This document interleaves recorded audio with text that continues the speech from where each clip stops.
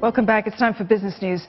Singapore's manufacturing economy continued on its uptrend with the latest Purchasing Managers Index, or PMI, in expansion mode over the last 3 straight months. Now, November's PMI came in at 50.2 points, and that's up 0.2 from the previous month.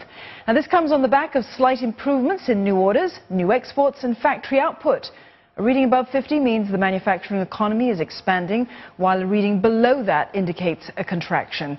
But the electronics sector grew at a slower pace, with the electronics PMI dipping by 0.3 points to come in at 50.5. Now, this was due to slower expansion of new orders, new exports and factory output. Singapore's continued expansion of the manufacturing industry comes on the back of stronger PMI numbers from China, which is a key trading partner for the Republic.